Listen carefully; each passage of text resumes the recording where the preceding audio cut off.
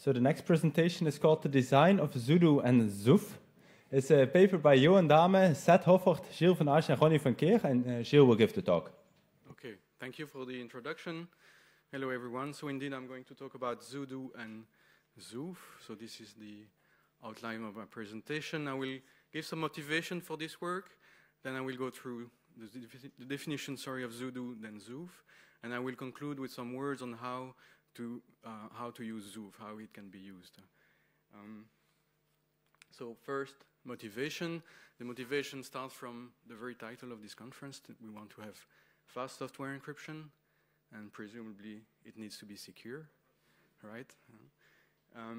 Usually we don't only need confidentiality, but authentication is also important. Sometimes we need authenticated encryption, and it needs to run fast on software, but yeah, hardware this should not be,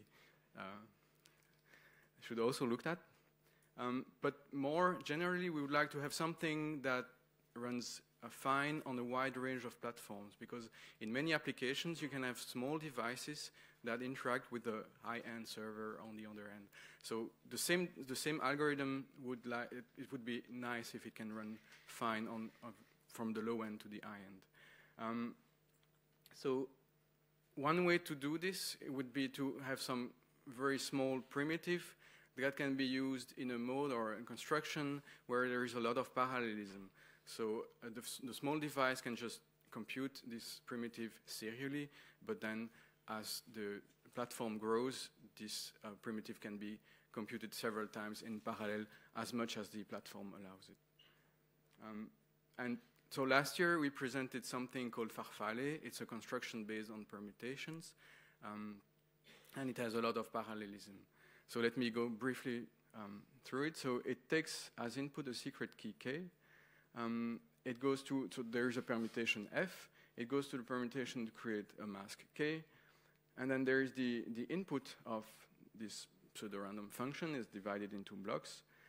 The mask is going to be XORed into these blocks, but the mask is going to evolve through a rolling function depicted in blue. And then all these resulting XORs will go through permutations, and the outputs will be summed. So you can see that all these calls to the permutation can be parallelized. Then the sum goes through another call to the permutation, and then the output is again going through a rolling function to be diversified, and we XOR the secret mask, and this gives us output blocks. So again, the output can also be parallelized. So last year we proposed an instance of Farfalle using the Ketchak permutation with 1600 bits, and the result was called Cravate. Well, 1600 bits, that's a bit too much for low-end devices. So one option would be to go, for instance, to Ketchak P400, but Ketchak P400 uses 16-bit lanes, which is not very convenient on 32-bit platforms. So instead, our motivation was to try to have a permutation that fits nicely in this setting. And that's Xoodoo. So please meet the mascot of Xoodoo. So it's a very robust animal. So yeah, basically, Xoodoo takes a lot of inspiration from the Gimli permutation. So the Gimli permutation is defined on 12 words of 32 bits, so it fits nicely in the registers of typical ARM processors. We reuse that idea, but the round function itself is more inspired from Ketchak components than anything else. And our main purpose is to plug this permutation into Farfalle, as I just explained, and the result is called Xoofff. Another purpose is to plug it in the duplex construction. The result is called Zodiac. It's available in the Xoodoo cookbook, but that's not the purpose of this talk. Okay, so I said that we have 12 words of 32 bits. So actually the state is organized, oops, that was not, as 4 times 3 times 32 bits. This picture only shows 8 bits in the Z direction. It should be 32 just for the picture. So that's the state. The state consists of 3 planes of 128 bits, and each plane consists of 4 lanes of 32 bits. A column is something that we are going to use a lot in the round function. So the round function consists of first theta, the linear mixing. Row west, we will move the planes independently of each other. Then chi, the nonlinear, the S box, and row east, again, we will move the planes independently of each other. And of course, they are round constants. So first chi. So chi is really a 3-bit S box, just like the S box of Ketzak, except that it's on 3 bits instead of 5. So to compute one output bit, you take 2 other bits from the input. One of them is complemented. Then you take the product of these 2 bits, and then you XOR the result to the 3rd bit, and you do that for the 3 bits. It's a degree 2 function, but it's also an involution. And it has nice properties in terms of propagation of linear masks and differences. And yeah, it made the analysis much easier in terms of trails. I will give a few words on this. Theta is the mixing layer, so it's a column parity mixer. So the idea is that we first compute the parity of all the columns here. Then there is some folding, so the idea is that 2 copies of the parity are XORed together with different translations. Then the result is XORed back into the state, and that's the result. So if you have just one bit set to 1, you can see the effect. So the parity will be 1 bit, then the folding will be 2 bits, and then 6 bits will be XORed to the state. Of course, if you have 2 bits set to 1 is the same column, the parity is 0, and there is no effect. That's the kernel. Row east, we don't shift the plane at y equals 0. We shift by 1 position in the z direction the plane at y equals 1, and at y equals 2, we shift by 2 positions along x and 8 positions along z. And then similarly, row west, 1 shift by x on the plane y equals 1, and 11 shifts along z in the plane y equals 2. So these planes, they move independently of each other, so all the structures on the columns will be destroyed for the next round. So that's the pseudocode of Xoodoo. So first theta, computing the parity, having the 2 copies, and then XORing them back. Row west, shifting the 2 planes. Iota, round constants. Chi, computing the products and then XORing them back. And then row west, moving the two planes. Okay, so in terms of cryptographic properties, clearly the security of anything based on Xoodoo would be limited by differential cryptanalysis, so the maximum probability of a differential from delta A to delta B, but finding this maximum differential is hard to determine. Instead, we approximate this by the maximum probability of a differential trail. Differential trail is a trail that it's a differential where each intermediate difference is specified. And similarly to the design of Ketzak, we have something called weak alignment, and that makes this approximation plausible at least. Okay, so instead of talking about differential probabilities, we talk about weights, which is the negative logarithm of the differential probability. And we looked at Xoodoo and tried to have bounds on these trails using the techniques presented 2 years ago. So what we started with all the trails of 3 rounds up to weight 50, and there we could find one with weight 36. So that gives us a bound of 36 for 3 rounds. Then we could extend these to 6 rounds. I mean, we could not extend them to 6 rounds. We could have, by showing that we cannot extend them to 6 rounds, we have an argument that says that any trail on 6 rounds should have at least weight of 104.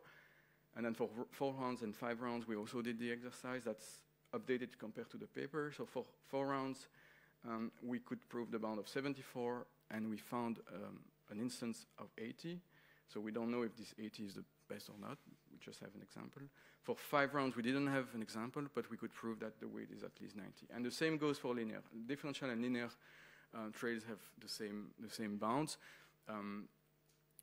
On purpose, by design. We chose the rotation constants such that this situation is like this. So the diffusion is pretty good in terms of the strict avalanche criteria. We need 3.5 rounds in the forward direction to have full diffusion. And in the backward direction, the inverse of theta is heavier, and then we just need 2 rounds. I think that's it for Xoodoo. So Xoofff is just taking Farfalle, plugging in Xoofff in those Fs there, all the Fs. We also, Xoodoo is a family of permutations parameterized by the number of rounds. So we use 6 rounds of Xoodoo in Xoofff. We also need to define the rolling function. So for the on the compression side, the rolling function is linear, operating on a full state, and on the expansion side, it's nonlinear and also operating on a full state. We make a security claim of 128 bits of security. I think it's both data and time. I don't remember exactly. And we also make a post-quantum claim. If someone has access to a quantum computer, then the security is 2 to the 96. We don't make a claim for someone who would implement this on a quantum computer. That's a different story. So I said our goal was to have some good performance on a wide range of platforms. So let me give you some numbers. So let's start with the Cortex, the ARM Cortex M0. So for long inputs, we can reach 26 cycles per byte, and long outputs, similarly 25 rounds per byte. And then as a comparison, the AES 128 encounter mode is about 5 times slower on that platform. On Cortex M3, which is a bit bigger, we can reach between 8 and 9 cycles per byte for long inputs and long outputs, compared to something of about 4 times slower for the AES. Then on more the high end, so that's on the Skylake processor, we use the AVX2 instruction set, which allows us to have 8 instances of Xoodoo compute in parallel using 256-bit registers. And there we are slightly slower than AES. We are below 1 cycles per byte, but slightly slower than the AES, but still using something that is a general purpose instruction set. On the Skylake X, so the more recent processor, they have AVX 512 instruction set. There we can compute 16 instances of Xoodoo in parallel. And there we again are below 1 cycles per byte, and we are even faster than the AES using hardware AES instructions, of course. Yes. So let me conclude this presentation by now assuming we have Xoofff, what can we do with it? And actually, Farfalle implements something that we call a deck function. So a deck function is not a new construction I'm going to define, just a way to capture the kind of functionality that Farfalle implements, so Xoofff implements. So deck stands for doubly extendable cryptographic keyed function. And so it's this fx here. It takes as input a sequence of strings, so from x1 to xm, and it's going to produce some output bits like a PRF, but potentially an infinite number of output bits. So now I'm going to explain a little bit the conventions. When we XOR a string of a given length to another string of another length, the result is the length of the smaller of the 2 strings. So I have an potentially infinite number of bits, of output bits here, but I'm XORing that to 0 to the n, so I'm just taking n bits of output from this deck function. Then this shift by q means I'm skipping the first q bits, so what I'm doing here is just taking n bits from this deck function starting from the offset q, so from offset q to offset q plus n minus 1. So it's doubly extendable, meaning that it has some incrementality properties. First on the input, if you compute fk of x, then you save some state, and you want to compute f of y after x, then the cost of computing making this new evaluation does not depend on x. It only depends on the length of y. And clearly the Farfalle construction allows for this. And similarly on the output, so it's also extendable on the output, you can request first a number of bits, then more bits and more bits. And every time you ask for more bits, you don't need to start from the beginning. You just pay a cost that is proportional to the number of bits you ask for incrementally.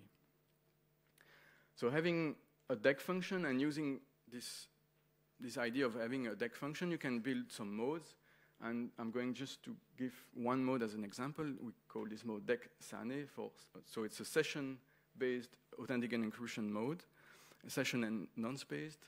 So first, session, because we can, it's a stateful object, and we can ask authenticating encryption of messages, and every time the tag authenticates not only the current message, but all the messages, the sequence of all the messages that have been received so far. That's the session. So at initialization, it takes a nonce. Then we are going to use some bit E, that is just one bit that is going to toggle from 0 to 1 every time we switch from one message to the other. History is going to capture the input of my DEC function. So it starts with just and the nonce. And we create a tag, an optional tag on just the session setup that just authenticates the nonce. Then if a message comes in, so it contains associate data A and plain text B, we start by creating some key stream here with our DEC function. So now we still have only the nonce. We skip the first T bits because we use them for the tag here, and we store that to the plain text P, and that gives us the ciphertext. Then we update the history by adding the associate data and 0 to recognize it, E to recognize the current message, same for the ciphertext, and 1. And we produce a tag on the current version of the history. And we flip the bit for the next iteration. The next iteration is going to start with this, with the same history, just skipping the first T bits because they were produced as a tag for the previous message. And it goes on like this, and E toggles from 0 to 1 every time. If we instantiate DEC SANE with Xoofff, the result is Xoofff SANE. We also propose a mode called DEC SANSE, which is basically, it has the same functionality, but there is the nonce is constructed in an SIV kind of mode, so the SIV is constructed from the message. The nonce is created using SIV from the message. And then DEC WBC is a wide block cipher, so it provides authenticated encryption with minimal expansion. And all this is available in the extended check code package. And that's it. Thank you for your attention.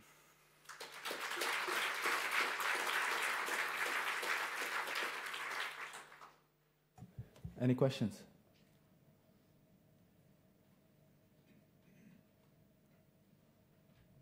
Okay, I have one small question. So you mostly introduced it in the context of Vervallen, but should I see Xoodoo as a standalone permutation, or is it really designed for Vervallen?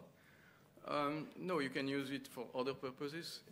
For instance, if you take 12 rounds and it's sufficient to be plugged in the sponge or duplex construction, it's strong enough for that. Okay. If there are no other questions, let's thank Gilles again.